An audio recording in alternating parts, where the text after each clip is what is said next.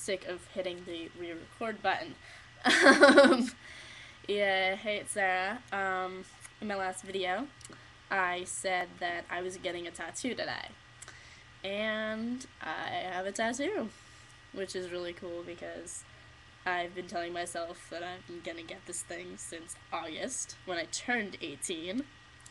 But me and my friend Emma were supposed to get tattoos, I think, in early December, but just life got in the way.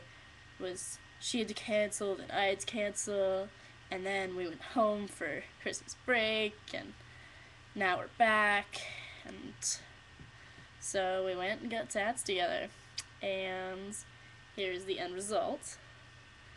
Infinity symbol on my wrist, and it looks really off center because when you move your wrist, like, it changes, like, you're twisting part of your body, so, like, it looks like it's really off center, but it's not. Like, oh, I'll flip it so it's like this.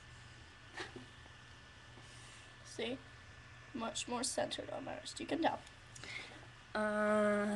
So yeah, I got that at like 2:30 or so, and much to my amusement, I guess somebody, I think it's one of my little brother's friends, is like, you got an 8 tattooed on you, and I was like, you are a moron, kid.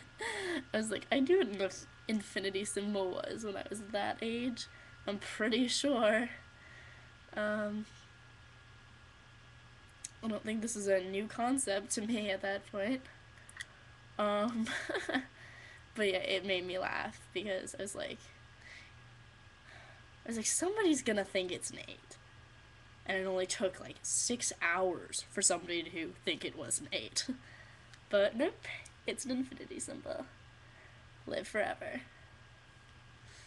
Infinity symbol on the live stream, baby. As for pain, it was not very painful. I was kind of, worried because I'd heard, oh my god, tattoos on your wrist hurt so bad, and what kind of sucks is that all the tattoos I want to get are on, like, so-called very painful places. Like, my next one's gonna be, like, on my shoulder, and I want to get one on my spine, like, right here, like, rib cage one. No, not spine, rib cage. Actually, I do want one on my spine at some point, but the next one's definitely gonna be right here. The pen is mightier than the sword. But yeah.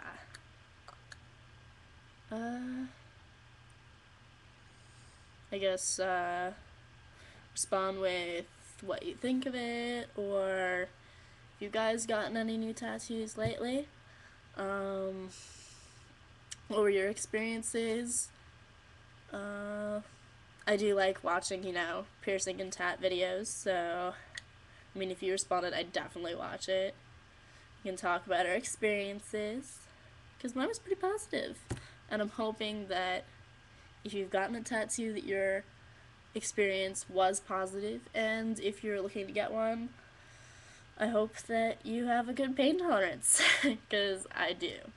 I'm kind of blessed with that, but yeah,